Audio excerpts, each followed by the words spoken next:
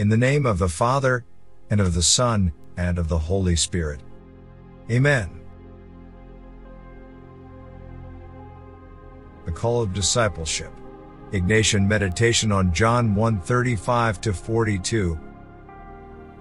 Welcome to this Ignatian meditation session titled The Call of Discipleship. In today's reflection, we will explore the encounter between Jesus and the first disciples, Andrew and an unnamed disciple, as recorded in the Gospel of John. Join me on this spiritual journey as we delve into the themes of invitation, response, and the transformative power of following Jesus. Let's begin by reading the scripture passage together. The next day John was there again with two of his disciples. When he saw Jesus passing by, he said, "Look, the Lamb of God." When the two disciples heard him say this, they followed Jesus. Turning around, Jesus saw them following and asked, "What do you want?" They said, "Rabbi," which means teacher, "where are you staying?" "Come," he replied, "and you will see." So they went and saw where he was staying, and they spent that day with him. It was about 4 p.m. Andrew, Simon Peter's brother, was one of the two who heard what John had said and who had followed Jesus. The first thing Andrew did was to find his brother Simon and tell him, "We have found the Messiah, that is, the Christ." And he brought him to Jesus. Jesus looked at him and said, "You are Simon, son of John. You will be called Cephas," which, when translated, is Peter. In the early days of Jesus' ministry, John the Baptist points out Jesus as the Lamb of God to two of his disciples.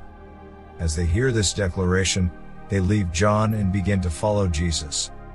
Sensing their presence, Jesus turns and engages them with a simple yet profound question. "What do you want?"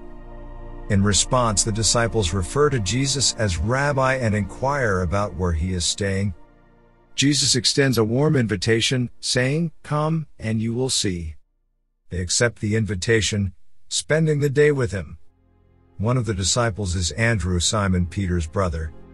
Andrew is so moved by this encounter that he immediately seeks out his brother and shares the news. "We have found the Messiah." Excitedly, Andrew brings Simon to Jesus, setting the stage for a significant transformation in Simon's life. Jesus, upon meeting Simon, gives him a new name, Cephas, Peter, signaling a change in identity and a future role in the unfolding story of discipleship. Ignatian meditation invites us to enter into this scripture passage, to contemplate its meaning, and to personally experience the transformative power of responding to the call of Jesus. Through this practice, we embark on a journey of invitation, response, and the joy of introducing others to the Messiah. Consider the question Jesus poses, "What do you want?" Reflect on the significance of this question in the context of your own journey with Jesus.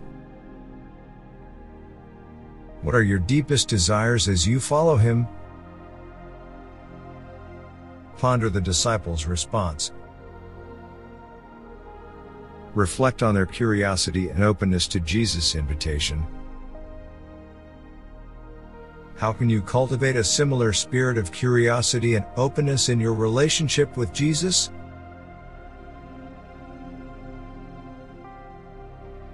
In prayer and contemplation, invite the Holy Spirit to guide you in reflecting on your response to Jesus' invitation.